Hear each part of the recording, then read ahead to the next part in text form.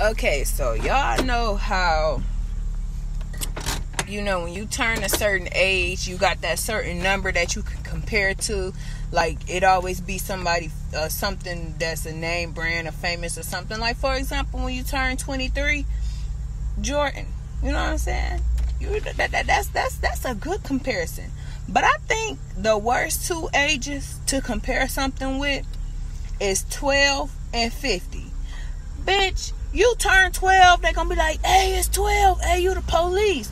You turn 50, hey, 50 coming. Like, I don't want to turn 50, because, bitch, y'all not about to make me seem like the fucking police, bitch. Hell no. Don't compare my age to that, bitch. When I turn 50, y'all better say something else. Shit, don't say that. Say something that was released and it been 50 years or something good or something. A business been going for 50 years or something.